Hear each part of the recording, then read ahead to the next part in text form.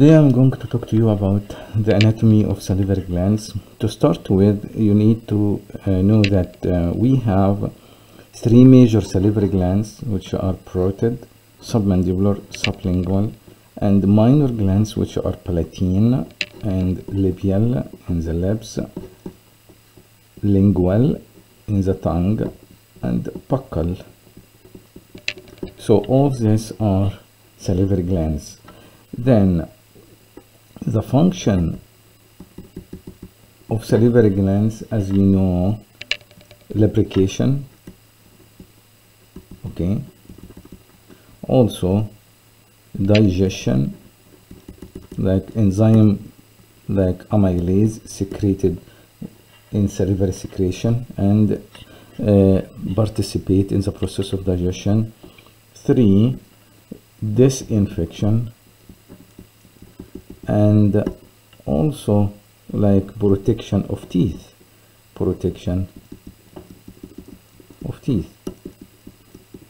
So this is the major function of salivary glands. We're gonna start with major salivary glands and the anatomy of parotid gland today. And before I go for the detail of each gland, we need to know that parotid gland, which is the largest one, is serous. Submandibular is mixed, serous and mucus. Then sublingual is primary mucus gland. Okay. Parotid gland. We will cover several aspects for each gland, including important relation and the nerve supply. When it comes to parotid gland, you know where it is located. It is located, okay, in relation to the ramus of the mandible,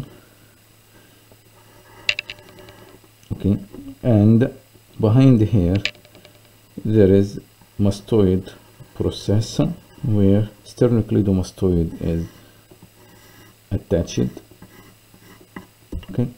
So you will see that the gland extending and covering the muscle here, which is masseter on the ramus of the mandible, and the gland extend and covering all this area, extending below and behind the ramus of the mandible. Okay, and the top area here related to the auricle, and this is sometimes we call it parotid region. So it's covering the mandibular ramus and the masseter, and also sternocleidomastoid behind. In this area you will find posterior belly of the gastric, stylohyoid muscle. So the apex of the gland, this is the apex of the gland, extend down to the submandibular region. The apex of the gland extended to the submandibular region. So important relation of the gland, if you cut the gland, and you will see that the gland is crossed inside by 3 major structures, and here is superficial part of the gland, deep part of the gland. The superficial part of the gland, you will see it is crossed by facial nerve, then facial vein, retromandibular vein. Then we have the external carotid artery, So those are the 3 major branches inside the gland. This is superficial lobe, and this is deep lobe, and this is facial nerve, then retromandibular vein, and the deepest structure will be external carotid artery, external carotid artery. Facial nerve inside the gland, facial nerve which is coming, the unique relation of facial nerve to the gland, here is the stylomastoid foramen, and the facial nerve coming, penetrating the posteromedial surface of the gland, then split inside the gland into the 5 terminal divisions. And you know what are those divisions? The divisions are temporal, zygomatic, buccal, marginal or mandibular, and cervical. This is facial nerve. So the facial nerve, here is a mastoid process, styloid process deep here. Then in between there is a stylomastoid foramen, and the facial nerve inside the gland is going to divide into the 5 terminal division: temporal, zygomatic, buccal, marginal, then cervical. And we discussed the branches of facial nerve before. So if you notice that the glands, the medial surface of the gland can be divided into 2 parts: anteromedial, this part here, this is the anteromedial, covering the ramus of mandible and masseter; posteromedial, which is covering mastoid, styloid process, and deeper to styloid process you will find the carotid canal and hypoglossal canal, jugular canal. So basically, base of the skull. In this area, there is important structures passing through carotid canal, jugular canal, hypoglossal canal, then stylomastoid foramen. You will see, to make it easy, what are major structures through these canals: internal carotid artery, internal jugular vein, last 4 cranial nerves. Internal carotid artery, internal jugular vein, last 4 cranial nerves. So this is the posteromedial surface. So the posteromedial surface of the gland behind the ramus of the mandible, as you see, covering important area in the base of the skull, this important area where you have vital structure crossing this area, including last 4 cranial nerve, internal carotid artery, internal jugular vein. Anteromedial, very simple, ramus of the mandible and the masseter. Okay, so facial nerve divide the gland surgically into superficial loop and deep loop. So if there is any tumor in the superficial loop, you can remove this loop by lobectomy, dissecting this loop, but you need to make sure that our important landmark is the facial nerve. Okay, similar, if there is any problem with the deep loop, again, is the most important landmark, and to make sure that we don't hit this nerve, which is facial nerve. And you know the sequence or the consequence of facial nerve injury in this area. How about parotid duct? Parotid duct extending from the anterior border of the gland and reach to the vestibule of the mouth, penetrating the buccinator and open opposite upper second molar, maxillary second molar. Okay, this is parotid duct. So parotid duct extend from the anterior border, cross over buccinator muscle and penetrating the buccinator muscle, surrounded by accessory gland and lymph nodes, then penetrating the buccinator and open into the vestibule of mouth opposite upper second molar or maxillary second molar. Okay, surface anatomy of the duct is very simple. Like if you want to draw a line that represents the duct, if you have, here is the auricle,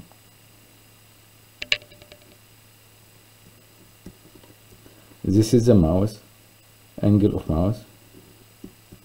Okay, then the nose here, if you extend the line until midway between ala of the nose and the angle of the mouth, middle third of this line representing the duct.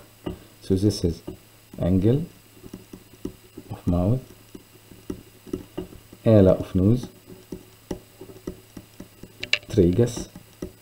This is the landmark. Middle third of this line represents the parotid duct. Middle third will represent the parotid duct. Nerve supply, which is very important. The nerve supply is the important thing, and we need to emphasize it. Nerve supply of parotid gland. The most important nerve usually for salivary gland is parasympathetic. Where it comes from? To make it easy, all salivary glands supplied by facial nerve except parotid by cranial nerve 9. P, mirror image of P is what? 9. Cranial nerve 9. The mirror image of P is 9.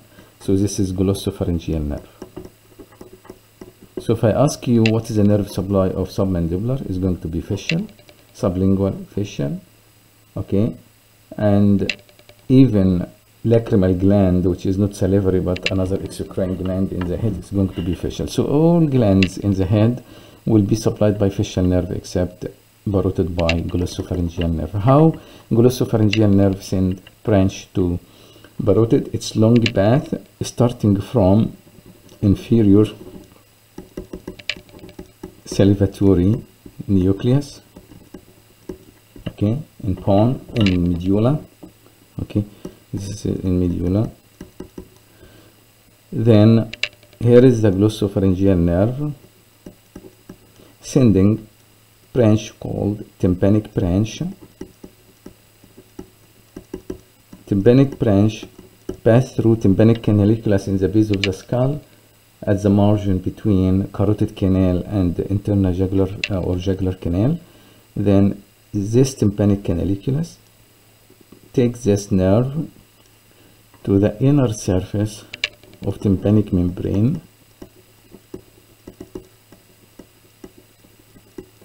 to participate in what we call it tympanic plexus. Tympanic plexus. This is tympanic plexus. And from there, this lesser superficial petrosal nerve through the anterior surface of petrous bone come out, passing through foramen ovale, then stop in otic ganglion. So this is foramen ovale. This nerve coming from tympanic plexus is called the lesser superficial petrosal. And here is the otic ganglion. And the postganglionic fiber is going to join this nerve coming from mandibular, V3. This nerve is called auriculotemporal nerve. Auriculotemporal nerve. Then again, the postganglionic fiber travel with auriculotemporal nerve to parotid gland. Parotid gland. Keep in mind now that this auriculotemporal nerve, which is coming from mandibular division of trigeminal, okay, this is the sensory supply of the gland. So this is the black one is sensory supply, carry sensation from the gland. The green one, this is the parasympathetic supply or secretomotor fiber. Secretomotor fibers. So this is simply representing a nerve supply of parotid gland, starting from inferior salivatory nucleus in medulla, okay, brainstem. Here is glossopharyngeal nerve sending this tympanic branch through tympanic canaliculus in the base of the skull, enter petrous bone, through the anterior surface of petrous bone is coming out as lesser superficial petrosal nerve. Lesser superficial petrosal nerve pass through foramen ovale. Then this preganglionic fiber stop in the otic ganglion. Postganglionic fibers is going to join auriculotemporal nerve, a branch from the posterior subdivision or posterior division of mandibular, then carried to parotid gland. Okay, this is the nerve supply. How about blood supply? The blood supply, simply to remember the blood supply, go back, what are structures inside the gland? Which artery inside the gland? External carotid. So external carotid, which divide here into two branches, superficial temporal and maxillary. superficial, temporal, and maxillary. Those three arteries are the source of blood supply of the gland. Superficial temporal, maxillary artery, external carotid artery. And keep in mind that the venous drainage is going to be by retromandibular vein. One important thing I would love to emphasize, that face in general does not have deep fascia except in two areas. The area over buccinator, buccopharyngeal fascia, and over parotid gland you have parotid fascia. So parotid fascia considered as extension from deep cervical fascia. So parotid fascia, and it's forming the capsule very tight. That's why infection inside the gland and the swelling of the gland usually is very painful. Why? Because the fascia is very tight and the capsule very tight. So any swelling put a huge pressure on the nerve supply, like auriculotemporal nerve, and lead to severe pain. One infection like mumps, and this is viral infection common in kids, and also sialadenitis, or like inflammation of the gland in general. Okay, is one thing. So keep in mind this fact, that the gland covered well. Second, lymphatic drainage of the gland. You have lymph nodes related to parotid gland. We call it parotid lymph nodes. Parotid lymph nodes. So parotid lymph nodes here, you have superficial and deep. Deep lymph nodes go directly to deep cervical, and superficial drain eyelid, drain auricle, and drain also parotid itself. And the parotid lymph node, keep in mind that can be first sign of infection in the eyelid, first sign of infection inside the gland, first sign of infection in the external auditory meatus, etc. So you have parotid lymph nodes related to parotid gland. And don't get surprised if you see even in breast cancer you might find this parotid lymph node enlarged, because again lymphatic vessels travels along the vein, and if you trace this retromandibular vein, you will find this retromandibular vein posterior division join external jugular vein, which is going down to the cervical lymph nodes and apical lymph nodes of the breast. So the bottom line is this lymphatic system around the parotid gland can be, if there is any inflammation or if there is any tumor, you might find enlarged parotid lymph node. Okay, thank you.